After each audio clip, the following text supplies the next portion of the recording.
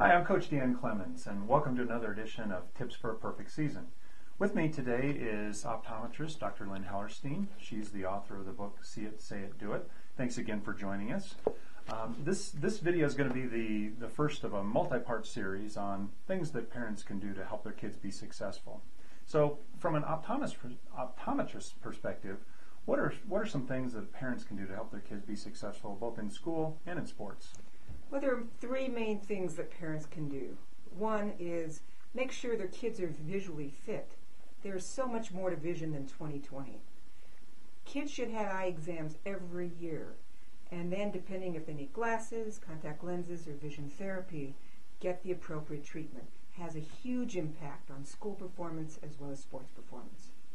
Number two, use the See It, Say It, Do It model.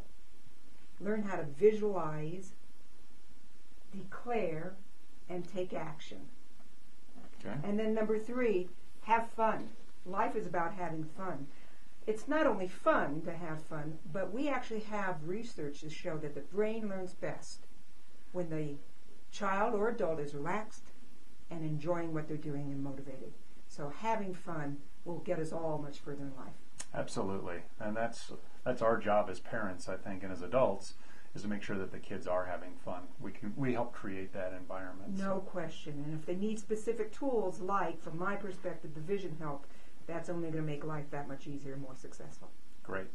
Well, in our next episode, we'll start to dive into each of these three areas.